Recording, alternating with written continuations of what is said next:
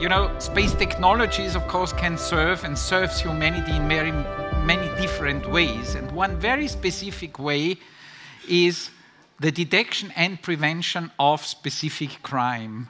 So the use for law enforcement. And this GNF session of today is organized by KSAT, and it is titled Illegal, Unreported and Unregulated, so in short, IUU fishing, and the use of space technology to address organized crime in the global fishing industry. And during this panel, the speakers will discuss how one can use space technology to monitor and safeguard global oceans to facilitate a fair and sustainable use of our oceans. And allow me to welcome on stage our moderator of this session, Mr. Martin Skedsmo, Key Account Manager, Earth Observation Sales at KSAT. Please, the floor is yours. Thank you. Thank you very much. Hi all, and welcome to this panel called IUU Fishing, using space technology to address organized crime in the global fishing industry. Today we are going to shed some more light on the challenges with organized crime in the fishing industry and how space technology is being used and can be further used to even out the odds. But first, I would like to introduce the panelists to the scene. We are lucky to have Gunnar Stølsvik from Blue Justice with us today. Come on.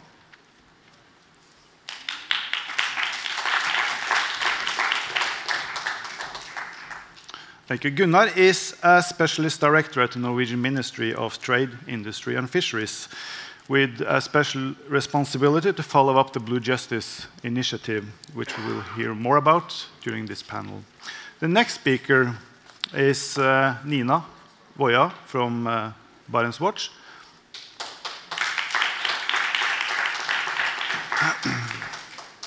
Nina has led BarentsWatch since August 2021. BarentsWatch is located in Tromsø and is a national interagency initiative organized within the coastal administration of Norway.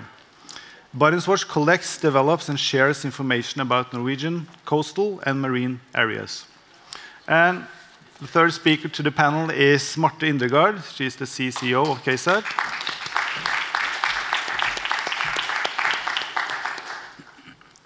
Marte has more than 25 years of experience within the satellite industry, and she has been with KSAT since 2002, where she had a really important role of building up the maritime services at KSAT.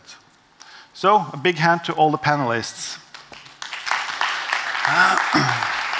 Thank you.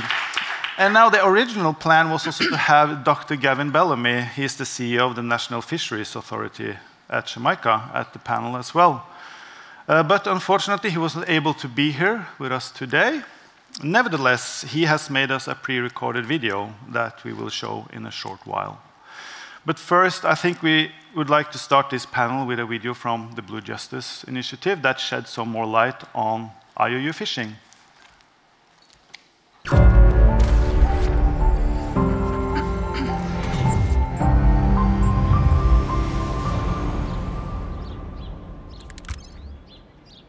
It is the Norwegian contribution to address the challenges of organized crime in the global fishing industry. Through Blue Justice, Norway supports a number of activities to assist primarily developing countries to follow up the Minister's declaration on the same topic that was adopted in 2018.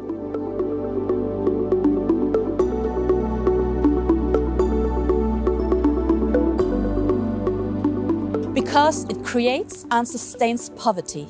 It undermines the sustainable management of resources that belong to all of us. We depend on the ocean for food, jobs, energy, and all the other things we need to fulfill the Sustainable Development Goals. And fisheries crime harms the ocean, and it harms the fight against poverty.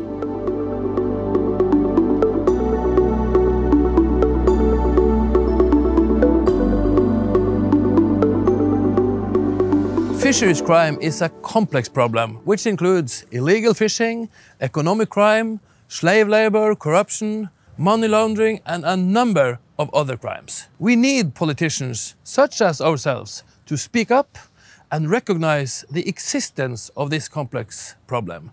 I think this recognition prepares us to work together to solve this global problem.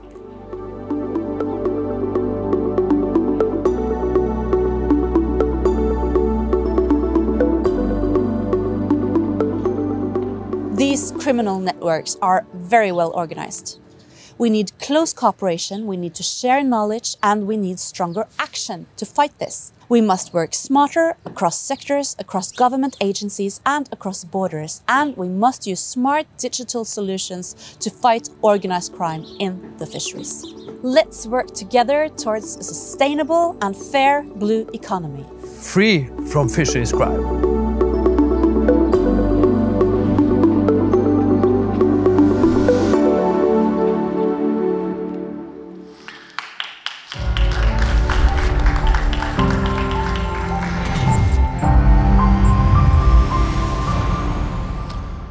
Excellent, and I guess that kind of sets the scene for this panel. But to start the panel further on, I would like to also show the video from Dr. Gavin Bellamy from Jamaica to give us some more insights on their struggles. I'm Gavin Bellamy, the CEO of the National Fisheries Authority, Jamaica. It is widely recognized within the international fisheries management arena that illegal, unreported and unregulated IUU fishing depletes fish stocks, destroys marine habitats, distorts competition, puts honest fishers at an unfair disadvantage, and weakens coastal communities, particularly in small island developing countries such as those in the Caribbean. Estimates of the total size of the IUU catch and its impact on the environment varies widely. However, the United Nations Food and Agriculture Organization, FAO, reported that some important fishing areas, the Caribbean being one, IUU fishing accounts for up to 30% of total catches, and for some species, IUU catches could be up to 3 times the permitted amount, with this having a monetary value between 450 and 750 million US dollars for the region. The 2-year closure of the Jamaican conch season caused the country to lose approximately US $6 million per year in direct earnings, and the unemployment of over 5,500 citizens, which was a direct effect of poaching. In the case of Jamaica, we have estimated that a single poaching vessel can cost the country up to US $700,000 per trip. These poachers, with up to 100 men and children aboard, often target high-valued and prohibited species including lobster, conch, sea cucumber, turtles, sharks, and at the same time violate a number of local and international laws, including human trafficking, financial fraud, illicit drug and gun trade. Jamaica has an area of approximately 11,000 kilometers square and an EEZ of 274,000 kilometers square, which is approximately 25 times our landmass, and has one of the largest fishing banks in the region, which is over 8,000 kilometers square, which is located 80 kilometers south of the island at its nearest point.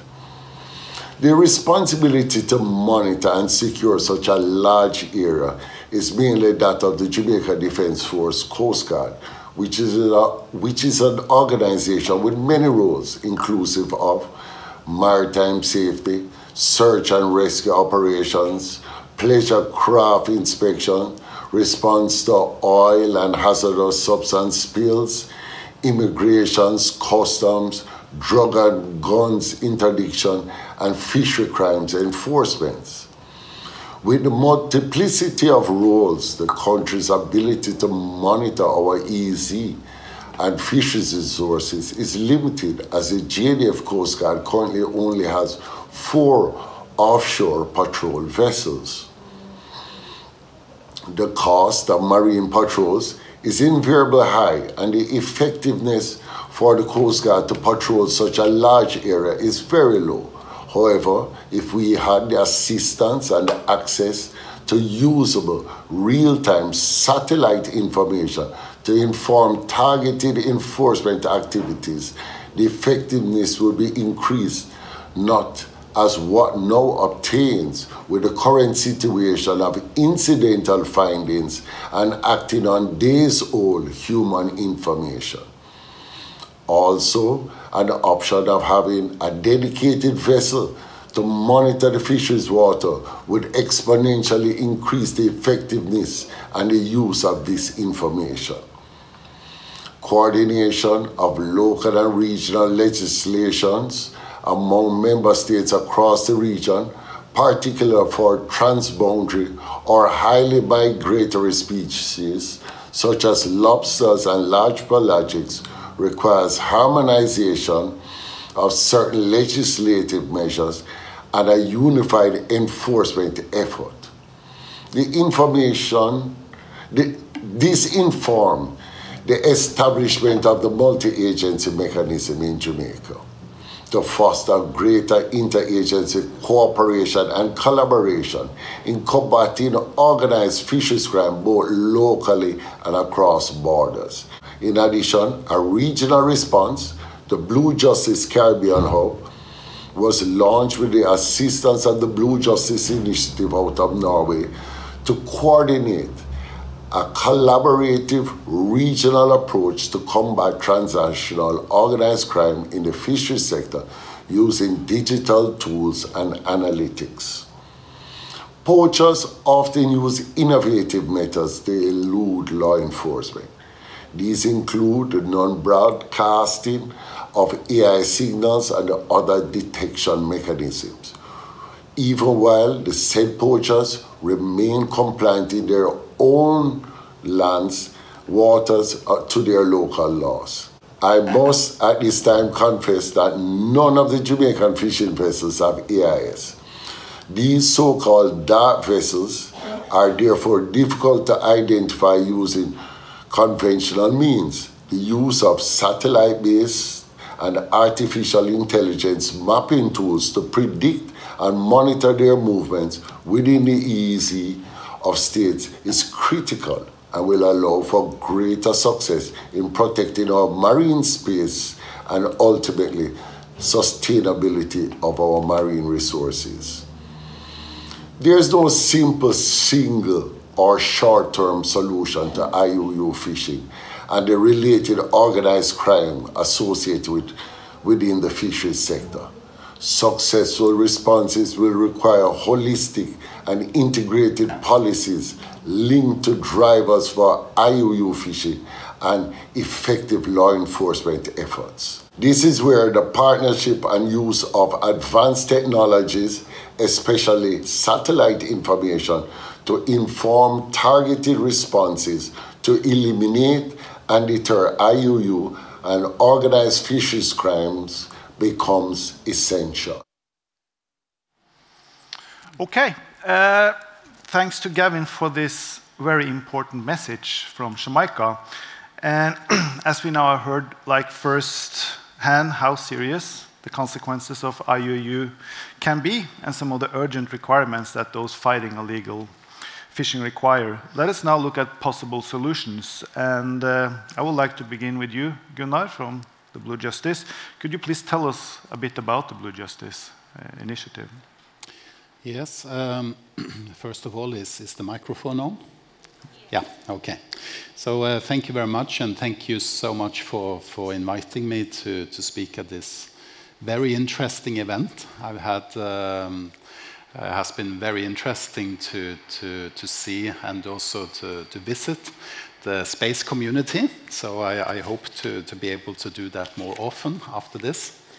So, well, my name is Gunnar Stølsvik. I work in the Ministry of Trade, Industry and Fisheries in Norway.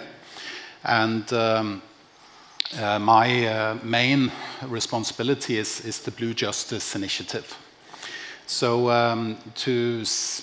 you already have seen the video of the two ministers that are sort of the political backdrop of the initiative here in Norway. But on this slide here, the opening page, you see a lot of countries with these red zones around. That's the EEZs, the exclusive economic zones of countries. And these are primarily the countries that are supporting this political basis for the Blue Justice Initiative, which is what we call the Copenhagen Declaration. As you can see, it's the Global South that is particularly focused on this. And that is also the reason why the main objective of the Blue Justice Initiative is to support particularly countries in the Global South against fisheries crime and to address the challenges in this declaration. So I can talk more about that, but I think I leave it with that. It's 60 countries that are supporting it. It's an agreement on what the problem is. And in our view, it's very important to have a shared understanding of the problem to be able to solve it. And of course, satellite and space technology is absolutely crucial in this fight. So I think I leave it with that. Okay, excellent. Thank you, Gunnar. Clearly that the Blue Justice is an important initiative and can have a real impact as a change agent towards IUU fishing. It's also interesting to hear about all of your member states, as there's quite many of them. It also gives us a picture of how needed such a tool would be. Let us now turn to Nina and learn a bit more about BarentsWatch and what do you do in your organization? Yes, thank you. I am going to tell you a little bit about the Norwegian model of how government agencies work together through BarentsWatch and how we think we have a tool that can help address the problem of illegal fishing that we heard about from Jamaica. Illegal fishing is a crime, and it is a government responsibility to combat crimes using the law enforcement monopoly that states have. And for all coastal states, it's a challenge to control the ocean areas. You cannot be at all places at all times, so you need to use technology and you need to use it in a smart way to monitor your areas and to exercise law enforcement effectively. In Norway, we have ocean areas that are 6 times larger than our land territory. And already 10 to 15 years ago, there was a recognition that Norway needed a tool for better ocean monitoring and for securing interagency communication and cooperation, and importantly also to ensure a joint situation awareness to all the agencies that operate at sea. So Norway established BarentsWatch, which is a government-led cooperation model among around 30 different agencies. And through BarentsWatch, a tool is provided. It is both a technical platform, but I would argue more importantly, it's also a model, a new way of a method of working. How so? Let me explain. BarentsWatch consists of 2 parts. One part is open and public, and it provides digital tools with open data for fishermen, for fish farming, spatial planning, and a lot of other purposes. The other part is for government internal use among 8 agencies. And the idea is to gather all the relevant data, all the sensors, and all the sources that you can find in one place and to show them in a digital service in a context that is relevant for the user.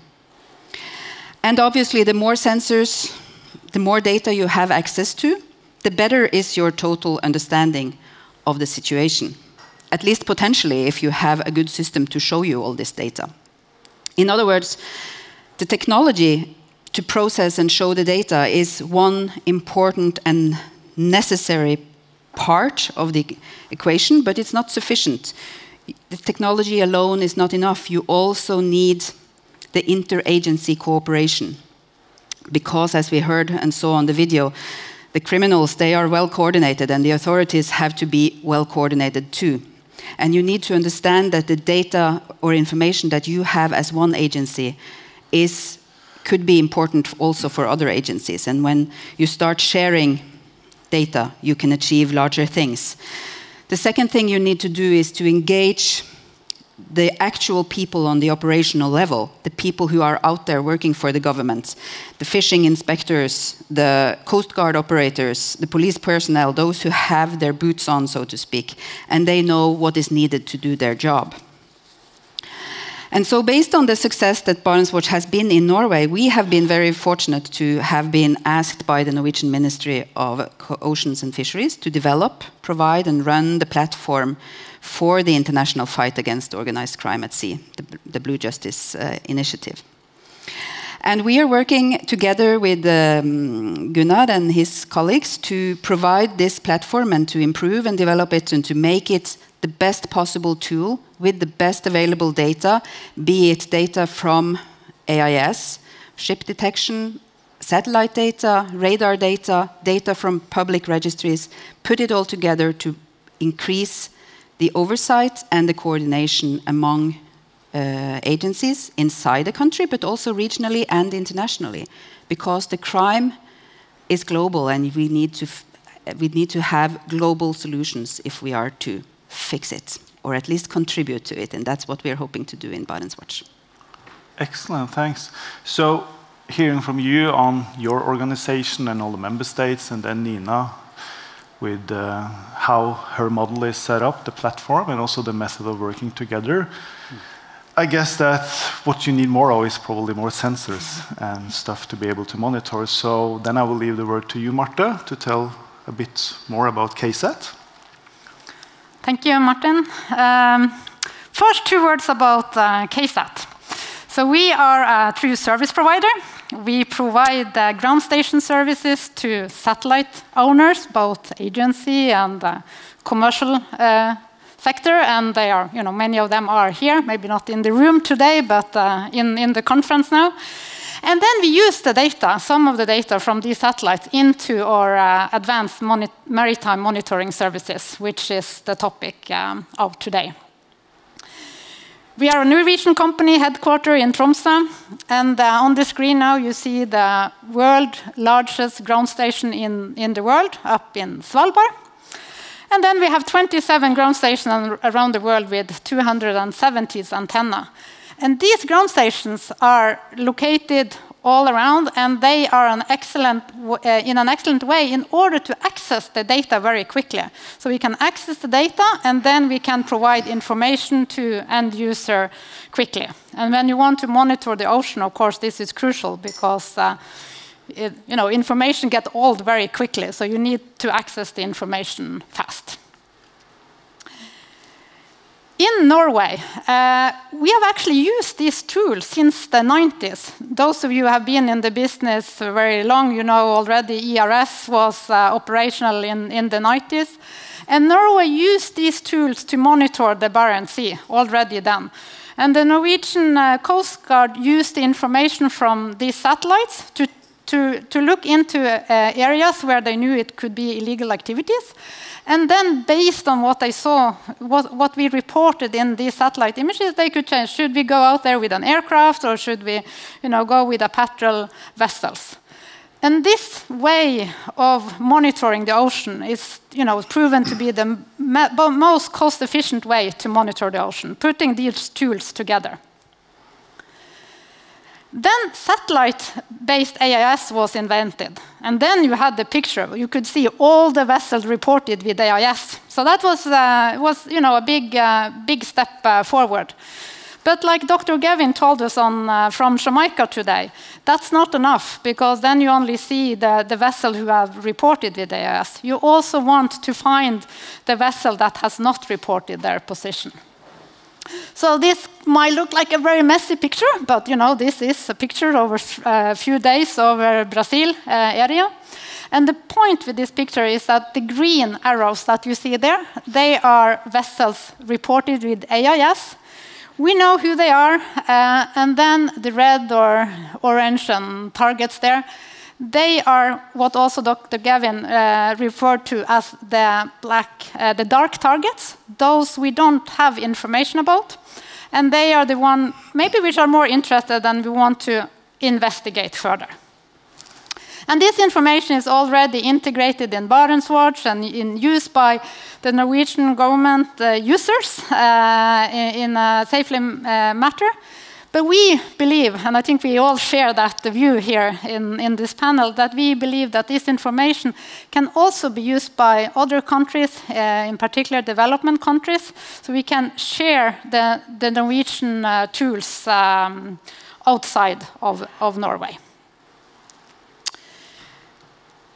Yeah. Since Norway started to use this technology in the 90s, it's only 2 satellites. But as I think many of you know, it's been a revolution in the satellite business. There is a lot more satellites, higher resolution, luckily more frequent satellites available. So KSAT today is using a lot of, all the commercial satellites with a lot of different owners from different nations in our maritime services today. At least all of those which is applicable for maritime surveillance. And now Norway has also started to invest into different national satellite programs. And since we are in Oslo, I thought it was applicable to show you the Norwegian program quickly. So AIS data has also already been used routinely since 2010. Then NorSat 3 came with the RF detector. And that one detects signals from ship radar. And that's a very interesting sensors because, very few ships will turn their radar off. And then you will be able to detect and recognize those through distinct radar signals. So it's a source that will be used more and more in the future also for dark target detection. Then Kongsberg Defence and Aerospace has invested in a satellite program where they will launch 3 RF satellites very soon. Space Norway have a satellite program called Microsar. And this one will include an active radar, like a synthetic aperture radar payload, and also an AIS, and will be launched in 2025. And then finally, and maybe we'll hear more about that during this conference, the Norwegian Space Agency recently launched a new program which will include an Arctic Ocean surveillance constellation.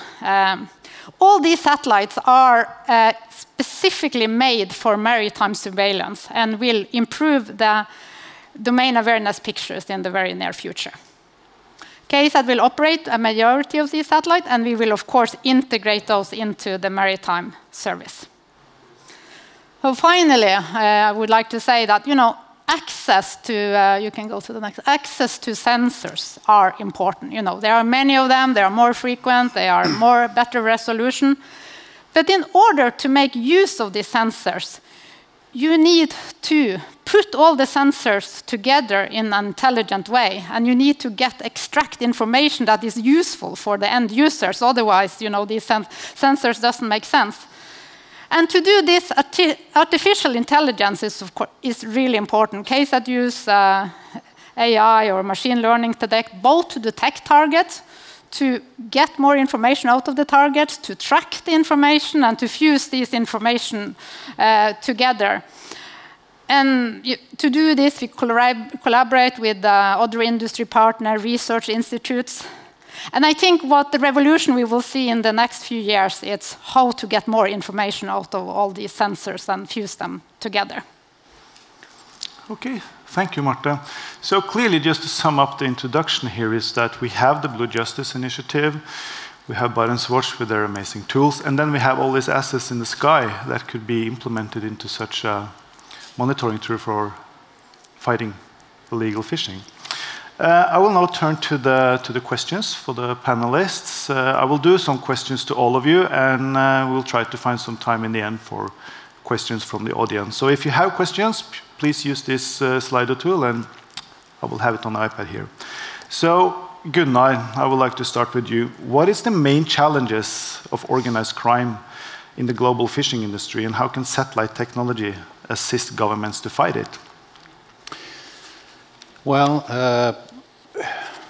first of all, when we talk about fisheries crime, we basically describe a whole range of different types of crimes committed through the whole fisheries value and supply chain.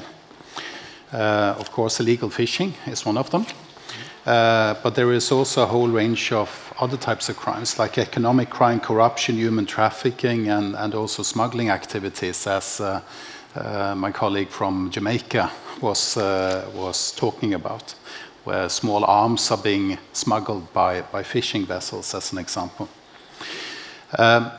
I think what is important in this context is that a lot of emphasis is on the illegal fishing and the fishing activity itself. What I think is important to remember is that what you are actually doing surveillance on by gathering information about these types of activities is actually surveillance on economic activity. So it's basically a surveillance of a company doing some economic activity to earn money. And that is where the economic crime comes in, tax issues, etc. Satellite information can also be useful for customs and tax purposes. So, and I think that is important for the industry to sort of broaden your perspective. And of course, it's important to follow vessels, and particularly vessels that has gone dark. But it's also important that this information that is being gathered can also be the pieces of information that can be crucial, for example, in an economic crime case, as an evidence that they actually have economic activity at sea. And the same with human trafficking issues and so on. So I just wanted to say that to sort of broaden the mind, so to say. But I think that, of course, the main problem is that what we are seeing globally is that it's transnational organized crime. And it's in the name, it's organized, and it's transnational. So how do we as governments respond to that? Well, we have to try to be more adaptable. Mm-hmm. Because what organized criminals are experts is to reorganize. That's the way they work. And we as governments also have to have structures that makes us adaptable and that we can face these new challenges and changing modus operandi and so on. And that is the main reason why this is actually one of the main points of the political declaration for the Blue Justice Initiative, which is that there is a need for interagency cooperation. Mm-hmm. And BarentsWatch, that is a tool for interagency cooperation, a digital tool for interagency cooperation that assists the Norwegian government in being adaptable, to get the right information to the right time and so on. So if we transport that idea internationally, that we have tried through this declaration and the Blue Justice Initiative, it is that the digital platform that has been developed for the Blue Justice Initiative, we'll call it the Blue Justice Community, mm-hmm. which is owned by you, the Coastal Administration, and BarentsWatch, which is part of that. It's owned by Norway. It's administrated by the United Nations Development Programme. It's a secure platform for government-to-government cooperation. We are in the process of implementing also tracking of vessels, particularly bringing in information from the Norwegian government-owned satellites. And In addition, we have also created what we call the Blue Justice Tracking Center up in the north of Norway, as far north as you can go, in the city of Vardø. I believe it's also a place where KSAT have some of the ground stations. So, and there we have basically created a hub with experts, analysts, that are serving the Norwegian government's need to analyze and to understand what is happening at sea, but also to serve states that are participating in the Blue Justice Initiative with understanding the information that they have. And what kind of information are we talking about? Well, mainly it's AIS collected by satellite. But of course, this can broaden based on what kind of information that we put into this system. So our approach has been create interagency cooperation, create a good network, create a digital platform to facilitate that interagency cooperation and give them the information that they need to do the job at home.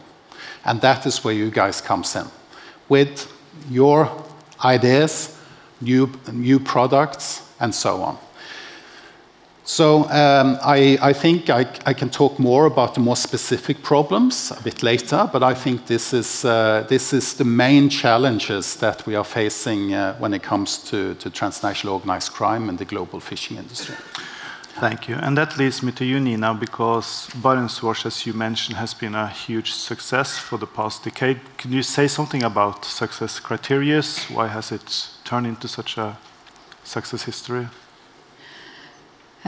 Yes, I think I would then have 3 points, maybe 4, 3.5. So when BarentsWatch was established, there was, first of all, there was a strong political initiative, a strong political will of creating something that would be cross-sectoral and interagency. It had, the second point, it had a strong mandate to be something outside or in addition to the traditional bureaucracy, because the bureaucracy is in its nature built to function in this direction. So each department has its responsibility and its budget, and the money go down and the reporting go up. And BarentsWatch was established with a specific mandate of working across the sectors and across the bureaucratical silos, so to speak. The third factor, I think, was that from the beginning there was a decision that for BarentsWatch to be able to create this platform. Remember, when this political initiative started, nobody knew what was BarentsWatch going to be. There was a vision there, but nobody knew what it was going to be. But it was decided very early on that we need to have a strong focus on the end user and on the operative level.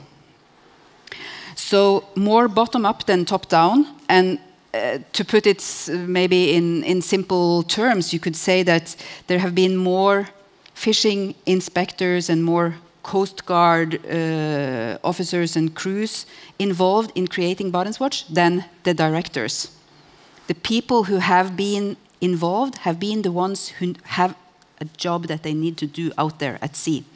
So the tool has been made, and that's the fourth point, the 3.5 point is the methodology that we used. We worked in an agile method, not in the old sort of waterfall method where you start a huge project and then 5 years later out comes something and then the world has changed in the meantime. No, in BarentsWatch we work with small steps. We go back to the end user. Is this what you meant? Is this what you need? Is this useful? And then we get some small adjustments and we go back and we develop more. And this is the same way we now try to develop the Blue Justice community, and it's critical that we have voices like Professor Gavin here, who tells us what is it that they need. What do they need to be able to meet and solve the challenges that they have. And then when we speak to them and understand and listen to their needs, we can create tools that hopefully will be as useful for the 60-something member states of Blue Justice as it has been for the Norwegian agencies. At least that's my ambition. Okay. So for me, it sounds like figure out the user needs and then build something to fulfill that. And you also mentioned that earlier, Gunnar, that you clearly have a good relationship and cooperation with all of the member states. So earlier today, the minister, Espen Barth Eide, also gave us his insights on the NICFI model. So Marte, could you maybe tell us a bit more what you see as takeaways from that, the success NICFI? How can this be implemented into IUU fishing? Yes, I certainly can. I can save some time today because our minister told us in very good word the success of the NICFI program and all about what the program is doing for the rainforest. But I think I can add that I think one important part of why it has been a success and has been recently evaluated by a third party to be a success is because it's been a very close collaboration between the procurer, the ministry, and the service provider, which is KSAT Planet and Airbus, throughout the whole program. And the whole aim has been to get the information and the data out to the end users. That has been key focus. Have a tool to get the data out to the key users. So the same model can be used also to establish a similar program, which we are thinking could be a headline, reduce crime at sea or sustainable ocean monitoring. And this is something we are been discussing for quite some time now. And in such a program, as we have spoke about today, we already have the tools available with BarentsWatch. We have the platform, we have some information, but in order to be more useful, it needs more information into this platform. And then it's, to be straightforward, in order to be able to have such a program with more information to third-party countries, we need a funded program like NICFI. Okay, thanks. I see we're kind of running out of time, so I will take one question from the audience. And I guess this is a question I could direct to you, Marte. Is there any statistics available on the efficiency of the use of space data to detect illegal fishing?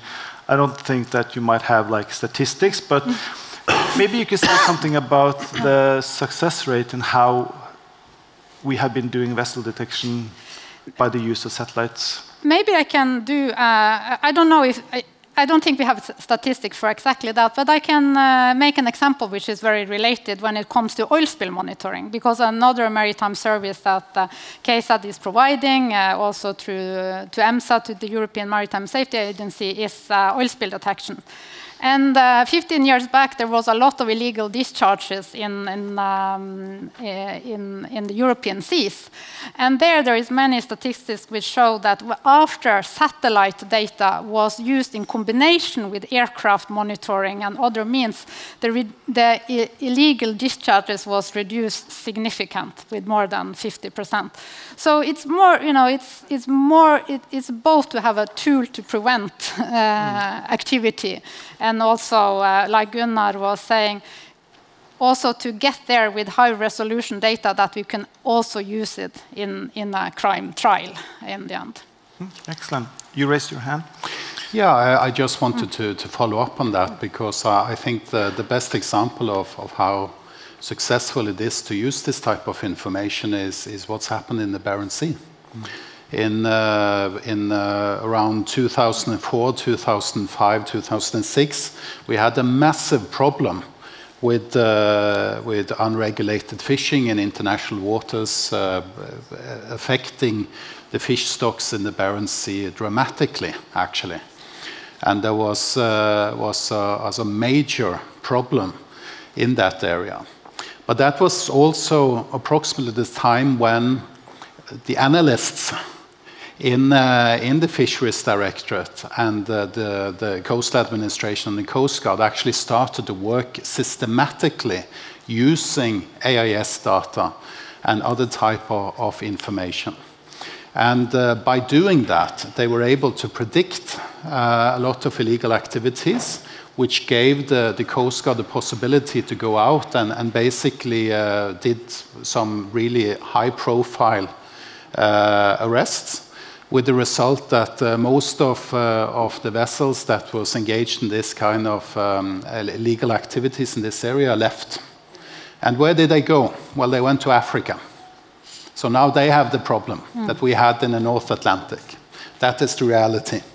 So yes, it's in my mind, there's no doubt. You need this type of information to do it. But you also need government officials that know what they are doing and how to analyze the information and to use it and put it into practice. And that is very important, because what we are dealing with here is law enforcement. And it's very important that the governments, that it's being developed for that purpose. It's also to be able to use that information in a court of law, in the judicial system. So it's the quality has to be it has to be good quality, so it actually flies through the system, so you can use it as evidence. That is very important. And it's also important, before we close, I think it's important to say, it's also, especially now in the days when we have AI technology, new innovation solutions, etc., for what we are basically doing, we're not only tracking vessels, we're tracking people.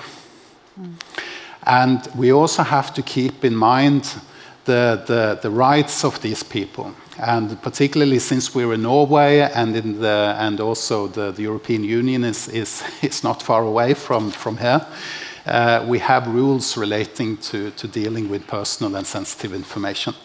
So, and that are the types of challenges that we as governments are concerned about. And that is, I think that is an important thing that you as an industry should take with you.